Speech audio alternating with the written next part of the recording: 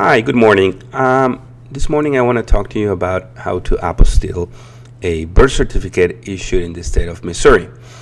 So this is a sample of a state level issued birth certificate, and it's signed by the state registrar. Let me just enlarge this a little bit. So this is how it needs to look. So in this case, the document is signed by the state registrar, Craig B. Ward. And if you see here, the apostille, it's being issued by the state of Missouri, the Secretary of State, certifying Craig B. Ward's signature. Now, I want to show you something, and this is a rejection letter that we got from the state of Missouri for a birth certificate that could not be apostille. We tried because it was the only version available for this family, so they want us to try, and of course we got the rejection letter. So this is the certificate that it's signed at the county level.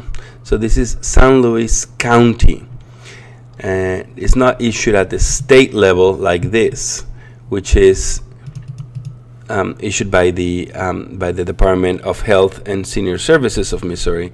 This is at a county level. So the Secretary of State, of course, issues a rejection, and it says we cannot process the apostille because the certificate is issued by the county.